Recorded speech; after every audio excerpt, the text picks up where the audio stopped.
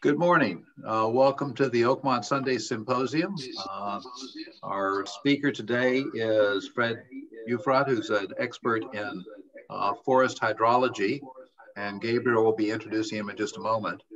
I'm going to mute everybody now and just unmute Gabriel and Fred. Okay, so Gabriel, you're on here someplace. There you are, unmuted, and Fred unmuted. Yes, I see you unmuted. Okay. So just as a reminder, we will be recording this session, so don't say or do anything you wouldn't want to show up on a minor recording.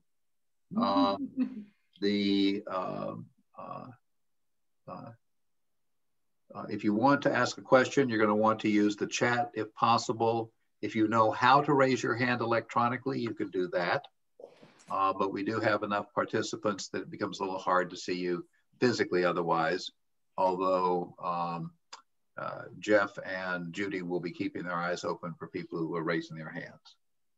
Next week, we're going to have Scott Medbury. Scott is the director of the Quarry Hill Botanical Center, which I'm sure most of you have probably seen up on Route 12 to the east of us.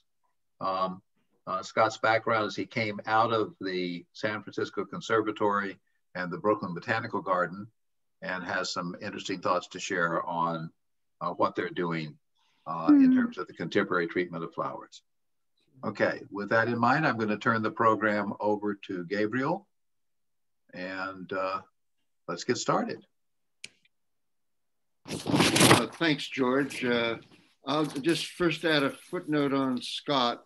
Scott is going to be announcing some very major new directions for the Quarry Hill Botanical Garden. So this will be part of a breaking news story that he'll be doing. And with that, I want to say I'm really happy to welcome my old friend, Fred Euphrat, to the Oakmont Sunday Symposium.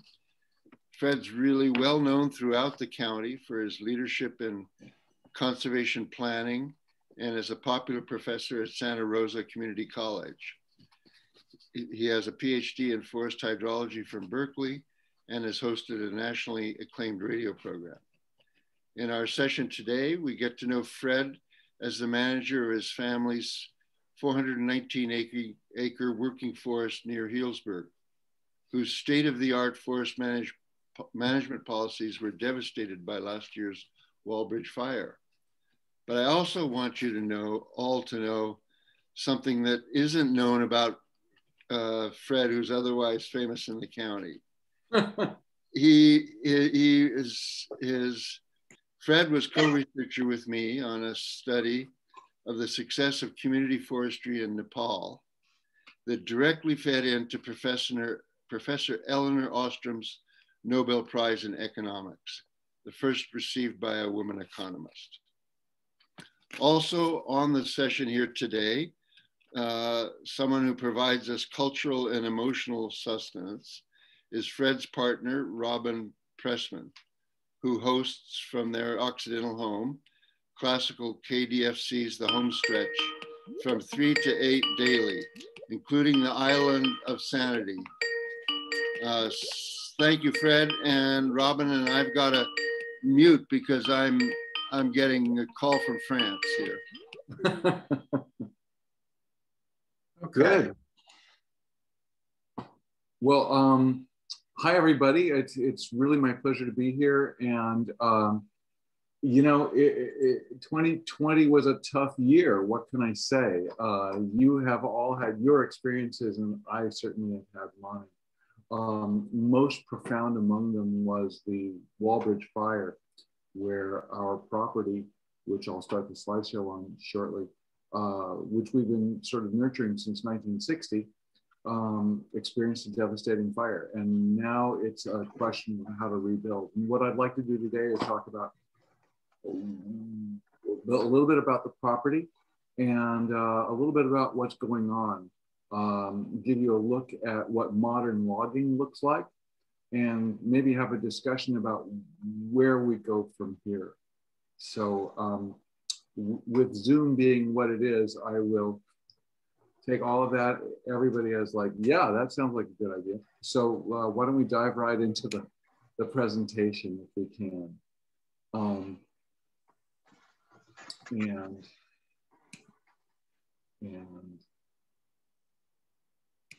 it will be coming up right here.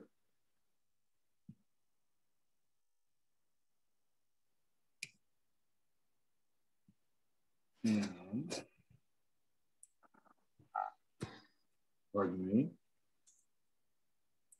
We will now share the screen with the proper presentation. Put it on.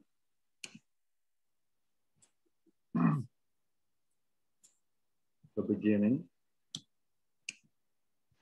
And have a little talk. Great. So my dad bought this land when it was clear cut in 1960. And it has been our family forest for outings, and it turns out for timber nurturing for a long time. Back then, land was $100 an acre. So the clear cut land he bought up in the Healdsburg area, and here you can see Healdsburg, Windsor, Larkfield, Santa Rosa, and we're out here on Mill Creek, which is one of the things that drains northern Sonoma County. This is the Redwood Zone of Sonoma County. Fort Ross is out here. And here's a little map of the property as we go forward so you can be oriented. We have a little piece of Mill Creek Road right here, and special treatment areas point out archaeological sites on the property. You can see we have a few miles of roads and a bunch of springs, but that doesn't really show you what the forest looks like. And this is what the forest looked like when we bought it. This is an aerial photo with Mill Creek Road right here. And you can see all these bare areas. The best redwoods were a little bit left over in here. It had originally been logged in 1900 and then again in 1930. They took out all the redwoods. In 1960, they took out the Douglas fir. And we've regrown it back to this state. And this is 2020. And so you can see how the redwood areas here, shadows really tell you what's going on in an air photo. The trees in there are big and pretty significant going down into these canyons. And there's some flat area up here. Our neighbors are around us. So we were managing the stand, as many forests are in the North Coast, for stand growth first. Redwood is a very special crop. Douglas fir is a commodity. And the hardwoods that came up on the land are pretty much useful for only firewood. So we were really trying to grow it as a redwood forest. Also with aesthetics and preparation for fire, that we did not have any idea that the fire would be the kind of fire that it was. We also did a lot of stuff like slash control so that the forest was not ready to burn. And in fact, this is some of the projects that we did over time on this property. You can see it goes back to 1981 here for thinning and planting on this south-facing slope, which I would do on a north-facing slope next time. Broom removal, riparian planting, that means stream side. Thinning and planting in that big redwood area we've poked out a couple of times. Thinning and planting in some hardwood areas to make them beautiful. Fire breaks along the tops of the ridges. Harvest, selection harvest to open up the forest and do sort of the how to double your volume every 15 years by taking only a third of the stand. So continuous redwood harvest throughout the land. And we ended up with a stand that looked a little bit like this.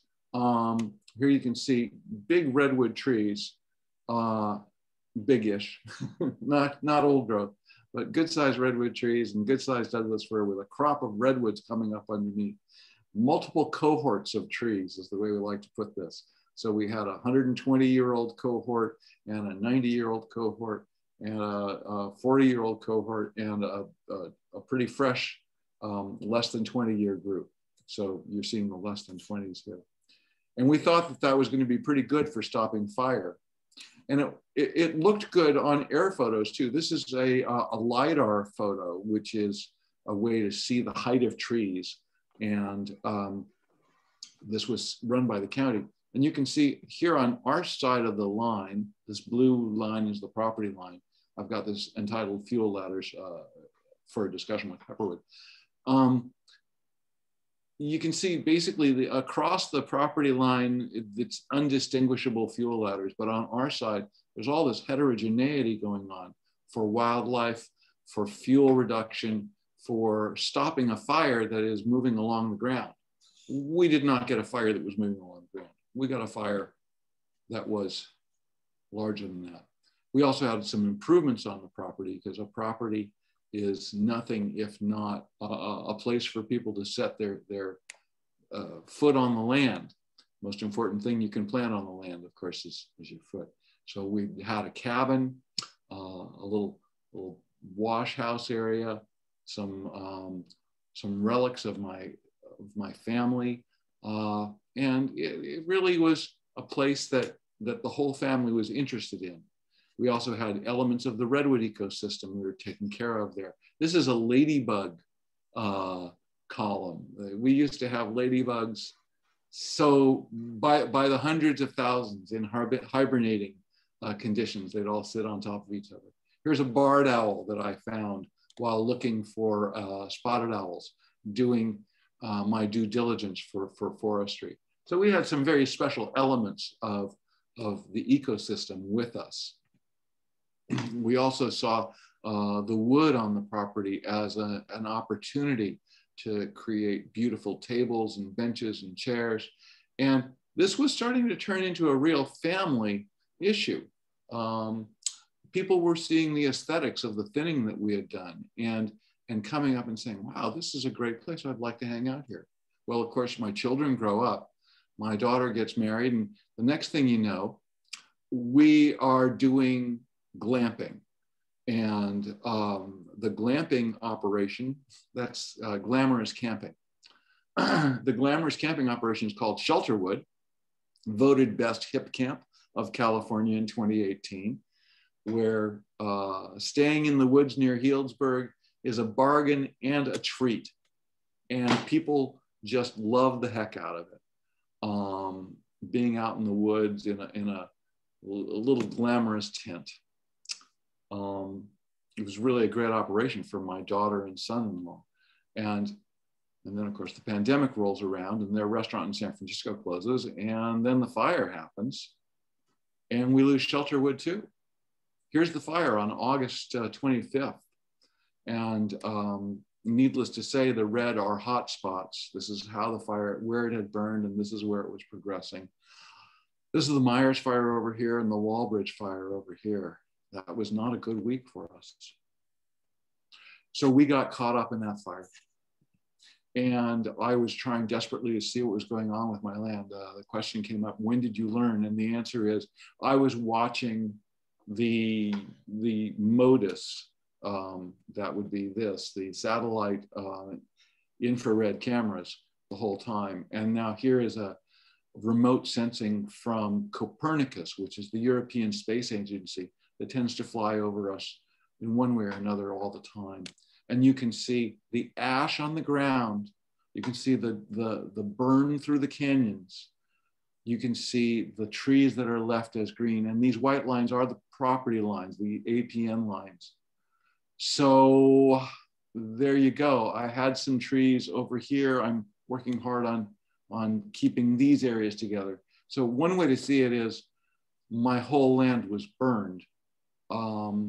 And all the Douglas fir trees were killed and all the hardwoods were killed. But another way to see it is I still have 100 acres of redwoods. However, a lot of it looks like this.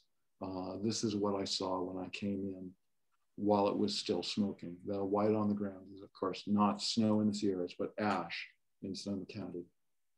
And the hardwoods had taken a similar beating, in fact, worse. We'll take a look close up at the hardwoods. This is a mixed Douglas fir and hardwood stand. And by the way, when I say hardwoods, I mean broadleaf trees, including oaks, tan oaks, madrone, bay, that kind of tree. And softwood trees are the conifers, and we grow Douglas fir and redwood. And here's a redwood up close after being burned. You can see it's damaged. Its bark has been scorched.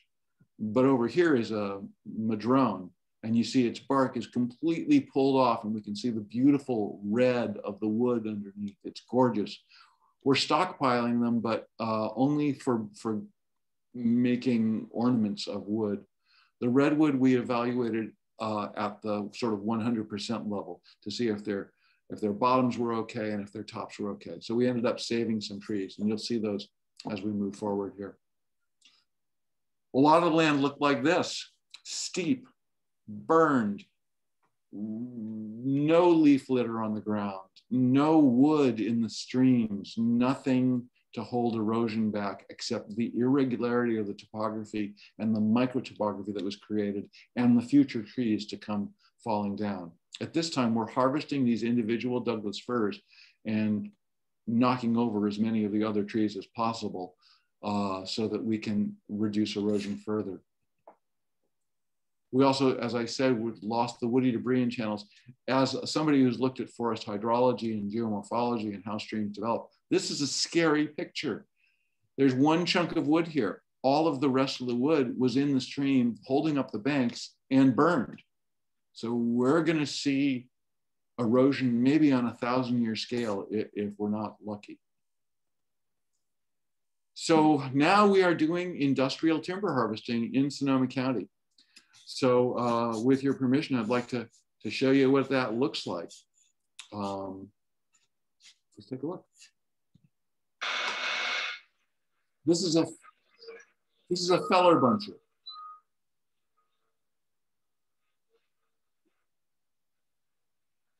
Working on a redwood. It grips it. It's got a chainsaw in it. It's a self-leveling tool, so it can go on steep ground. Oh, careful. Oh.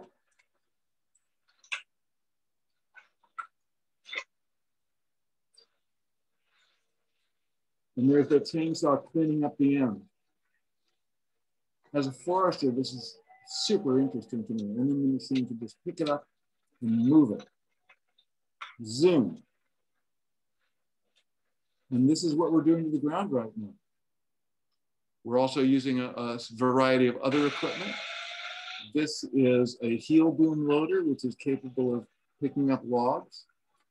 This gentleman over here, his official title is a knot bumper, and he's walking around to make sure that all the trees are ready for being loaded into trucks. Meanwhile, we have other machines walking around the ground. This is a skidder. For those of you who keep track, it's probably a D6H Caterpillar. And it's working with the feller buncher over here to try and move the wood as quickly as possible through the forest so that we can get these people in and out of here as fast as possible. The other thing that we're doing is cable yarding.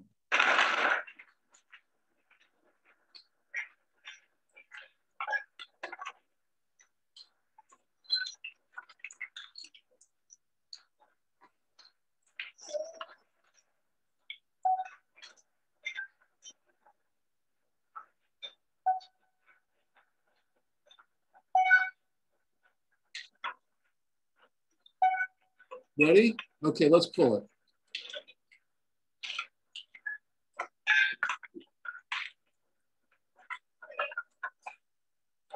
So here's the cable yarder, moving logs uphill. This is a processor grabbing the individual logs, turning them into something useful. And here's our friend, the heel boom loader, stacking stuff up for trucks. And trucks is what we're doing. We're doing about 1,000 to 1,500 truckloads of timber to 4 different buyers.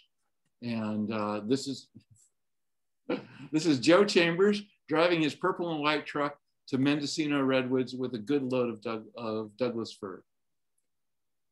But it goes beyond that. We're also going to be replanting the land, or have already started replanting the land. And this is 23,000 seedlings that were I brought from PRT Nursery in Cottage Grove, Oregon. They are the seed zone of Sonoma County, which is 095, Sonoma and Mendocino County. I also picked up another 15,000 or so for the neighborhood so that I could sell trees out. And here you see a happy seedling planted next to a log, waiting for the next 2 or 3 inches of rain. The log is going to act as both shade and mulch. And none of it would have been possible without people. I've got professional loggers, I've got professional tree planters, I've got people who can do a really great job in a pretty quick amount of time. Trees, 15 people for 3 days planted 27,000 trees. How do I see this as an element? Well, you know, it's possible to see this all as destruction, but I choose not to. The world, we may be told that things go from manzanita up to Douglas fir to redwood to old growth, and then there's something that happens.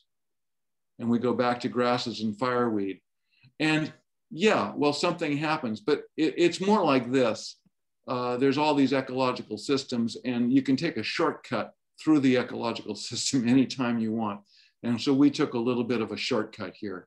I think that with climate change, we'll be thinking about Santa Cruz trees and Big Sur trees as we move forward.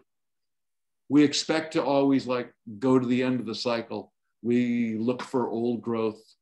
We know that the world's not that kind. We know that we always have to adjust, and we know that the future is always just around the corner. That, by the way, is the beautiful robin. The ecosystem can get stuck at an earlier seral stage, seral meaning a part of that ecosystem, and get knocked back. It can get knocked back to restart, which is where we're going. We're going back to resprout. We've already grown 3 feet since the fire. We're going to reseed. A lot of those Douglas fir that were left over there will be putting out seeds like crazy, and we're probably going to have deer as a problem next. And we're going to recover. This is a picture of Pepperwood, where a fire went through twice, and the oaks just said, I roll with it, I'm with it. We're also have to reconsider. I know you've heard from Sasha Berlman, and this is some controlled burning we were doing on the property, and I'm happy to say that these trees fared better than almost any other trees on the property with the fire because they had no fuel around them. Ultimately, it is about the generations. Shelterwood was the business of my son and daughter and son-in-law, and they just gave a birth to their COVID baby, Beckett Allen Bailey.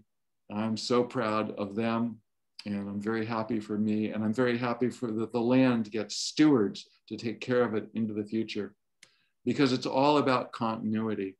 And the people we put together and the families we put together and the ecosystems we put together all have to move, recognize that there's going to be change and move together. And I am very proud to have a step great grandchild-in-law.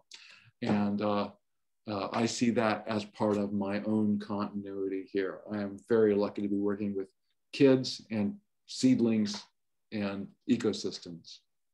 So we're in a firestorm these days, but don't get biased by the perspective of the day, because it's a circle, not a line. And it's not like we're going to nowhere, we're going somewhere. We just have to loop back. It's always going to occur, creating a new ecosystem, always new. It's always been that way. And so I'm happy to see it that way. And of course, I want to know what your questions are. It's a tough year. Let's hope that we can get through the next one well. And thank you so much for your attention today. Okay. So we'll do this by putting comments on the chat and by electronically raising your hand. And if you have to raise your hand physically, somebody will try and catch it. Fred, let me ask a first question if I can. How much of the area around you is being recovered in anything comparable to what you're doing? think that's a great question. People are, just in general, people are concerned about clear cuts. And the biggest issue with land changes is when it happens over a broad scale. So I'd say my neighbors are increasing the heterogeneity of the landscape by recovering in different manners. At 400 acres, I can afford an industrial logging operation. At 10 acres, people are going to have to pick and choose the trees they're falling and just do it for hazard. So it'll be managed in many different ways, as many different ways as there are landowners. Does the cost of your scale of operation pay for itself or not? Oh yes, it pays for itself. And the other thing here is that since I've been growing the trees on purpose for 40 years, I have good trees to sell. So it's not like remember I showed the difference between my forest and the next guy's. Right. I didn't let all the Douglas fir hang out at too small to harvest. I let them grow into good, clean, straight, low defect harvestable trees. So yeah, it's paying off. The work paid off. Okay, Sue Aiken, you had a question. I do. Early on, you said something about you didn't expect the kind of fire. You hadn't, with your background, it's scary to think for me that someone with your background would not expect this kind of a fire or the reaction on your land to that fire. Maybe that's it. And I'm just curious, why not? Because it just has such an impact on the whole state park system and so many things. There's a few sort of paradigms that have fallen apart in the last decades. And the first is that we expect material that's in contact with the ground to stay wet enough during the dry season to break down. Really? Oh. Imagine if you kept adding to your compost pile and it never broke down. I mean, then you just have a big pile and you would have no soil. Well, that's what we were doing in the woods. Every time we cut trees and added them to the soil, instead of adding soil, we were just adding firewood. Yeah, okay. So it ended up being a barbecue.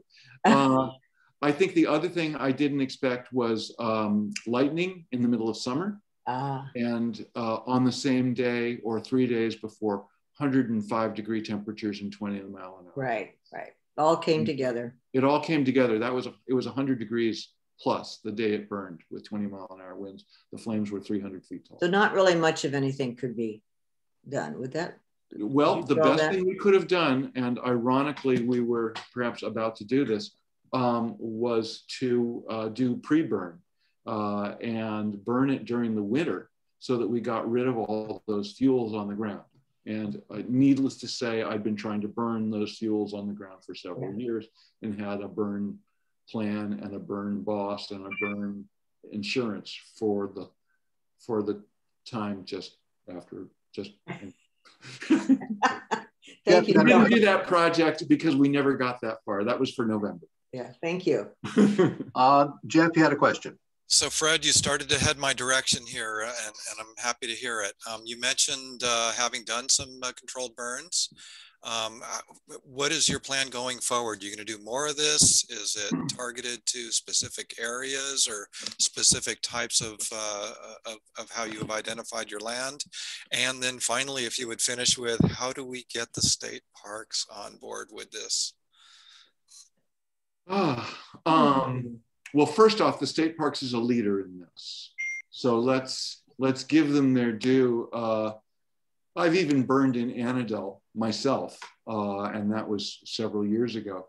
So state parks is not really the problem. The issue is more all of these small private landholders who are terrified of doing anything small. So we have a new prescription, and it's called Pepperwood. And what we do is we have 3 guys cutting stuff and 9 guys pulling stuff and bring it into piles and burn those piles during the winter. And that way we reduce the fuel in the trees. So we go up about 10 feet and, we lower for oaks, but whatever. And try and get all of the dead material and dead fuels or likely fuels or ladder fuels out of the way and burn them literally during the winter. It's not a prescribed burn, it's a pile burn, but fire is the answer to fire, yes. Dell asked the question, what do you have as advice for the Hood Mountain burned areas, which are extensive and serious? I've been working, I don't know the Hood Mountain burned areas. I have been working, however, in Nuns Canyon and a variety of the other burned areas for open space. Right now, what we're doing is we're taking down the dead material to put it on the ground. So there'd be like a bay that burned, and there'd be one dead shaft coming out of it and a bunch of resprout around the bottom. We're trying to take out that one dead shaft so that we can use it as erosion control and put it on the ground. Do erosion control in the specific streams that look like they're too steep to handle it, and encourage the vegetation to go the direction we want it to. So, it comes down to, it depends. Juanita, you had a question. You want me to tackle it, or do you want to ask? And I'm seeing the questions come in. They're coming in. Yeah. Juanita, you had a question. Yeah, I was just thinking about scale on this. We have lots of national forests and some in very rugged terrain. I can't imagine how we can manage that in the way that you're talking about. Do you see it as possible? I think that the prescribed burn people really have that much better worked out than I do. We need to reintroduce fire to the landscape in forests about every 10, 15 years. So having crews go through, take material down to the ground, and then running and pulling it away from the stems and running a fire through, getting a little bit of mortality with that, sounds like the best way to keep the trees spaced and keep the possibility of catastrophic wildfire away from us. So it's more about removing the small trees than the big trees. But you think it is possible to do that even on the scale that we have to do it? I think that I think the Native Americans managed to keep the old growth redwoods here for a very long time by burning the landscape every 15 years. Yeah, good point. Good point. That's why they were here for us in 1900. Yeah, yeah. Question about whether you're involved in the Boulder Creek area. Oh, okay. No. Okay. Easy answer. Question about whether your activities you're doing offer opportunities for youths to participate. Oh, yes, absolutely. There's a number of youth crews in the area. Circuit Riders is one. North Bay Conservation Corps is another. CCC, California Conservation Corps, is another. Sonoma Ecology Center is another. And we work with all of these groups in various locations to push stuff forward. And one of the organizations that's working very hard on that is Sonoma County Community Foundation, which is staying in touch with all those groups to see whom they should fund. Wow. Interesting. See also land. How do we do prescribed burns without having an unhealthy, smoky environment? Do them in winter. Hey, hi Gabriel. The stuff I'm talking about is doing burns during the burn season and when I say burn season, I mean November to April. Then you can burn your fires just before it rains, and the material, the particulates catch up in the rain and come back to earth, not into people's lungs and back into the soil where it belongs. It's a good way to do carbonization, to do biochar. Okay, question about how the pattern of burning has changed from being something that we associated with the high Sierras to something that's now at much lower elevations. Huh. I don't understand that exactly. I think the high Sierras have always had burns, but I believe we've had burns here too. It might just be our pattern of where people were living. we've been doing much more fire suppression here on the coast, where we have long-time settlements, than up in the High Sierra, which, as the name implies, nobody lives there. So we haven't been working on fire control there. So I think we're just seeing our coast catch up in a carbon way to the Sierras. Okay. What insights do you want to share about California's future on climate change? I think we should consider that we're moving into the desert. I think that we lived on the edge of the rainforest and the desert, and that's what gave us such fabulous biodiversity here. We have so many kinds of oaks, so many kinds of manzanitas, so many kinds of flowers. But with climate change, our belts are sort of moving, and we're moving not into the rainforest, but rather into the Sonoran Desert. So the trees I'll be looking at are further south redwoods, further south hardwoods, and see what we can do. I mean, there's some real good stuff that can come out of it. Maybe we can grow native California sycamore now, which is a beautiful tree. Maybe we should be looking at big cone Douglas fir. There are a lot of changes that are happening that we see with animals moving up into mountains and to fight global warming. And we are going to have to adjust ourselves to essentially move further south just while staying in the same place. Okay. Lynn, you had a question. Yes, I've read that there are somewhere between 125 and 150 million dead trees in California. Yeah.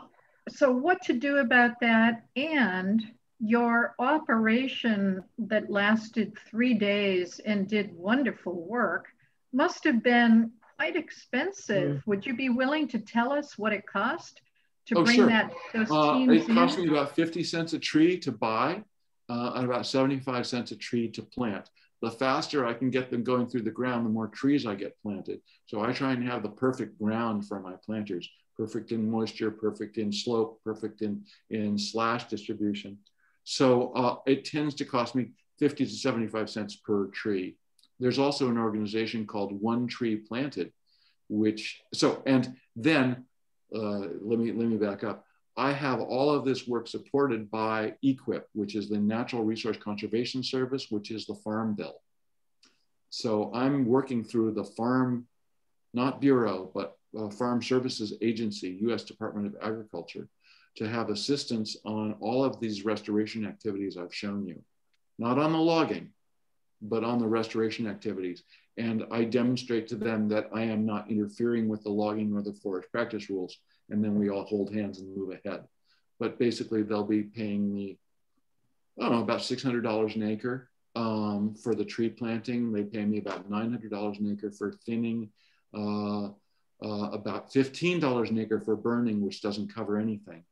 So we have all of these different programs that we are able to engage with. And there's also one called One Tree Planted that will give us 75 cents per tree just on top of it, because they're selling carbon credits to people who take airplanes. Okay, Sue, you had a question. Oh,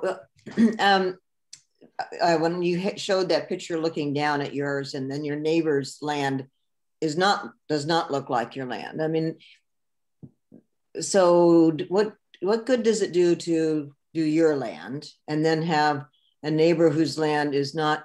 And the piggyback to that is, what's the permitting required, and from whom? And are they aligned with your thinking of the burns? Those are great questions. Those are really great questions. And I saw one come through saying, does this pay for itself? The first answer is, if you have redwood, you can afford to do this. If you don't have redwood, it's going to be a break-even situation. You have to have the will to do it and perhaps the culture to do it. Many people come up here and want a vineyard and get a bunch of land behind it. There's a cat in the conversation. Get a bunch of land behind it called a forest that they have no idea what to do with. So they are not looking at this as value on their land. I saw the forest as value here. So maybe I'm not answering your question, but every landowner has a very different goal for their land. What's the benefit of doing it in one place and not another? Well, I would go with heterogeneity. We can't have all the landscape look the same. Yeah. And I would like to grow trees. That's my goal. Yeah. Some landowners would like to grow grapes. Some landowners don't care. It would be nice, and we have a forest working group that I'll do a plug for, to get people to understand what controls fire and how to live in a forested landscape. But it's hard to maintain a culture of how to live in a forested landscape. Right. Who with 100 acres knows how to drive a tractor? I just learned. Yeah. You know? So the other part of the question was the permitting. What's involved before you strike the match? This is all under the California Department of Forestry. And normally, and the California Department of Forestry works with CEQA, California Environmental Quality Act, to ensure that CEQA is maintained for doing this. For their regular forest management activities and for this emergency, they have a negative declaration from the state of California in order to do it. But that still requires holding hands with the Water Board, Fish and Game, U.S. Army Corps of Engineers, Department of Archaeology, tribes, county. So we all have to create a document that they can live with and like. And I have Robin here, so she knows the sound of making that. Wow. The new administration has people who have a little more of a sensitivity for climate change and the problems we're going through here in California.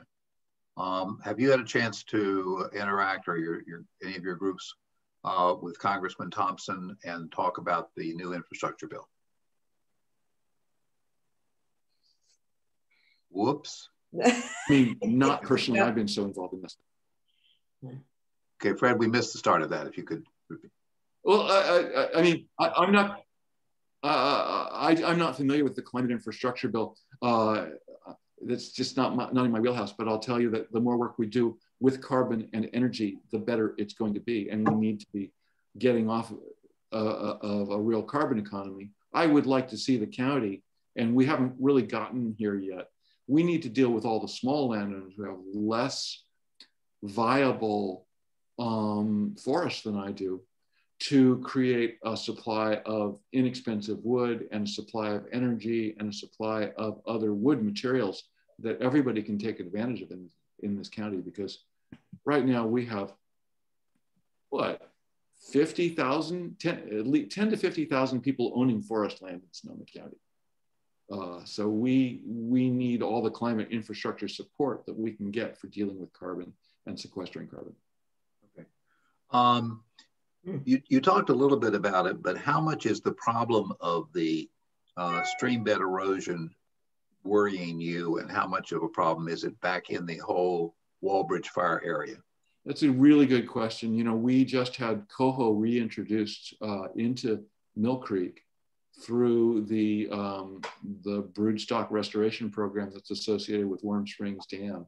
And there's a 50-year tail right there. But we know that this kind of erosion is not good for fish.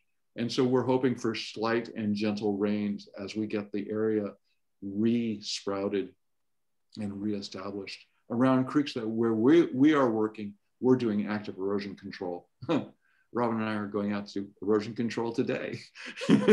And so we do what we can, but I think this fire will be an epochal change if we get some heavy rains to the Mill Creek watershed. It'll be like logging in 1900. Whoa. As your new trees take root and begin their growth pattern, the areas that have been heavily burned over, when is it that you need to go back in and really worry about their exposure to the next fire? I would say when we do thinning, we will be growing trees about 15 feet apart, and they will be their own little islands without debris in between them, except maybe burned grass or dry grass. So in 5 to 15 years, when we go back in to do our first thinning and trim the remaining trees up to create space like I showed you before, we're going to be pulling all of that material out and burning it. So whenever we enter the forest, we reduce fire danger. Okay. So the grasses in between, you do not consider to be that big a problem? If I could burn them in winter, I would. Okay. All right. So give us a momentary sales pitch on, as homeowners, what should we be doing to prepare our property and home for fire? You should start at your house and work your way out. You should see that you have 5 foot of concrete or non-combustible all the way around your house. You should look for things that will catch fire. I'll sound like a fire marshal here. Attic vents, roof gutters with debris in them, firewood piles, wooden decks. Make sure you have a fire extinguisher, fire hydrant within 100 feet of your house and water to it when the fire truck arrives. And speak to Fire Safe Sonoma and CAL FIRE and let them tell you what's going on. We had talked earlier about the flammability of trees near your house. Obviously follow CAL FIRE's rules. I wouldn't worry so much about the explosiveness of individual plants as the distance to the house and the preparation of the house. Firewood piles underneath decks are the place to start. Okay, you are planting both redwoods and Douglas firs? No, sir. I am planting redwoods and I'm letting Douglas firs seed in by themselves. Okay. Redwoods being the valuable crop and Doug fir getting in the way. Okay. So is Douglas fir still considered to be a serious fire hazard? All trees are a fire hazard. No, I meant Douglas firs particularly. No more than any other. Okay. Douglas fir tends to leave some dead stuff below, but it's when you start getting 10,000 trees per acre that, you know, or 5,000 trees per acre, and they're all killing each other, and you create this big mass of explosive material. If you can walk by anything in the middle of winter and say, I bet I can light that thing on fire, you probably can. So I would use your own judgment. You're humans, you know what fire looks like and what fire conditions look like. So if you can see space between the trees and their canopies aren't touching, your fire danger is much lower. Douglas fir is more fire prone because it grows more densely. It's not the wood or the oils, it's how it resprouts in the landscape. So a solitary Douglas fir that happens to have grown up over its lifetime in some particular place, in and of itself, you don't see as the issue? Not at all. Okay. Nor a redwood, nor a eucalyptus, nor an acacia. Okay. All right, Sue, you get the last question. Okay. When I look out on the east slope of Annandale, which kind of faces Oakmont,